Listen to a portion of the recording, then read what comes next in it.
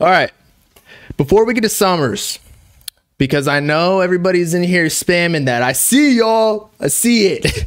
And I'm trying to listen to Summers too, okay? I was trying to listen to Summers before Homixide game, but they just happened to drop fast or earlier. We started listening like before midnight. Anyway, so let's review this project or give it a rating first of all. So I like 7 out of 12 tracks. So let's just go back to the elementary style of rating an album. So 7 divided by 12 is a 0.58, 58%. So I'll even give it a 6.5, bruh.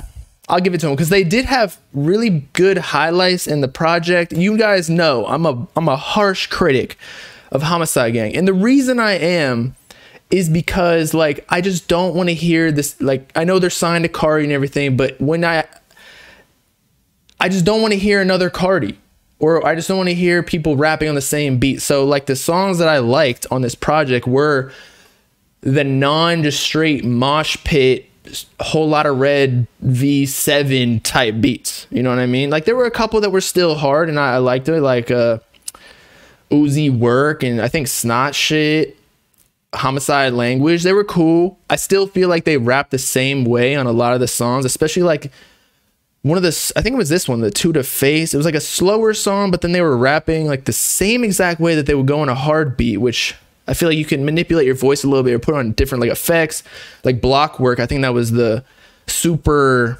I don't know, spaced out beat, like put more reverb on it. You don't have to rap the same way, but definitely showed some evolution.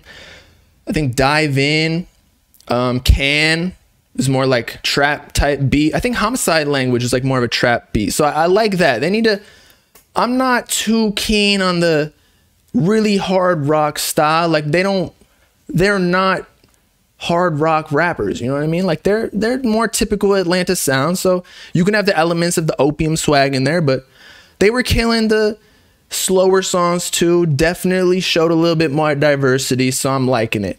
I'll give them that 6.5.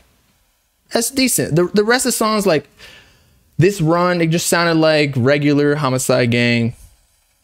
Their fans will definitely fuck with it because they just want to hear mosh pit music. But like I'm here again. If you're signed to Cardi, you need to be bringing something to the table that's unique.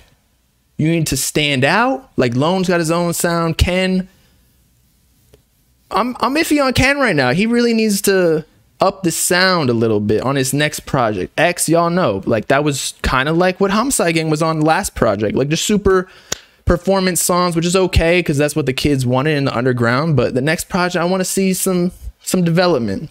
So decent project. I don't know if it's an album or a mixtape or whatever. Looks like they're still signed to Opium. I don't know. I mean, of course they are, but like if we go to Ken Carson and Destroy Lonely, I think theirs will say Opium Interscope. So maybe they're just not, maybe they're still building them up. So Homicide Gang about to get a big deal with a major label. That is if they're okay with like the allegations and whatnot, but we'll see.